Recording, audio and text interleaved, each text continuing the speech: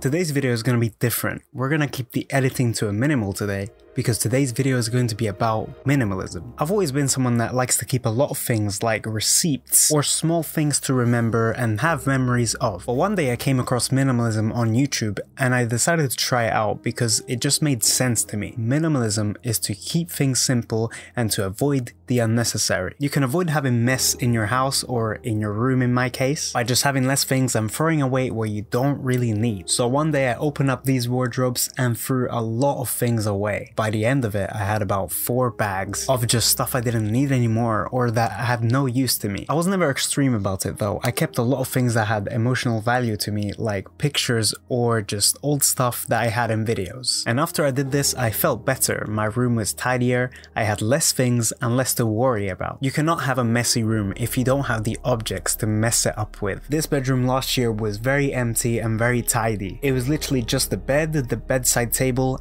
and a chair. I also applied this method to clothes as well, and I threw away so many clothes that originally I had 2 bedside tables. Now I only have 1, and I was planning to get rid of it completely so that all my clothes, they would be in my wardrobe. I kept up with minimalism from 2018 to 2021. I think very slowly I started collecting things again. For example, rings and hats. If you think about it, I don't need all of these hats or all of these rings. In fact, I don't need any of them to be honest, since the only purpose is to look good. If I really had to keep just one, I would keep this one, which is the most important one to me, I guess. And all of these hats, I don't even know how many hats I have. If I had to pick 1 or 2, I'd just pick those 2. Clothes again, I don't need so many shirts and so many pieces of clothing. Just a few black and white shirts will do, and 1 pair of trousers is fine, 1 jacket and 1 pair of shoes. Now this is how I used to be in the past, but of course I've changed because I've said it so many times.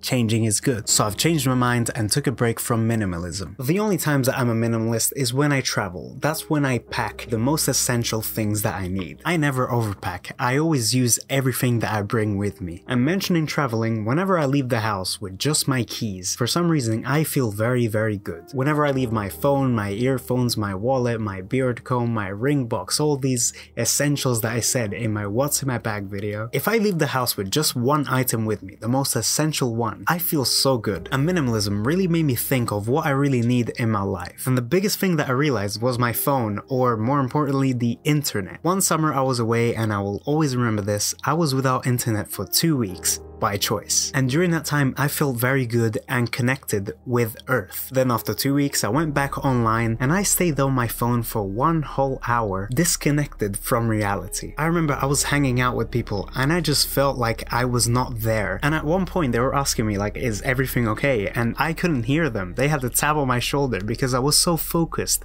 on this small thin object. The following summer I did the same, but instead of 2 weeks I did 2 months. And I felt amazing. I learned a lot about myself and what I wanted in my life. It wasn't too extreme though. I still had my phone and laptop. I was just living offline. And that was when I realized that if it was really up to me, I would not have any type of social media apart from YouTube. I don't think I could ever be able to do extreme minimalism. I just see it as a waste of space. I have this big wardrobe, right? And it's so organized right now. But if I really think about it, there's not many things that I really need in here. My computer setup, it's amazing.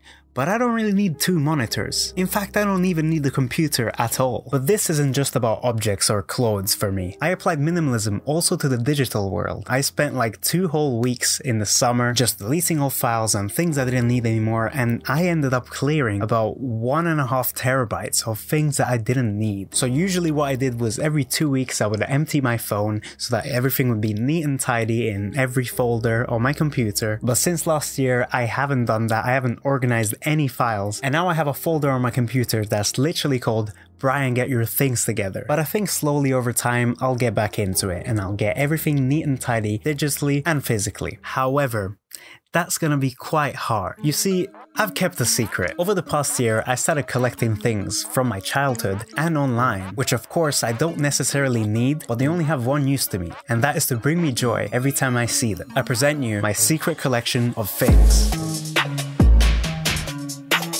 That is the main reason why I'm not a minimalist anymore, and I love it. I will of course be showing this in another video, but as I said for my ring collection, I said that it feels very complete, as do my hats, and as does this. Of course, over the years I'm gonna keep buying another hat, I'm gonna keep buying another ring, and now these things, even if I don't need it, I like having it. But yeah, this was my experience as a minimalist. I hope you found this interesting. Thanks for watching.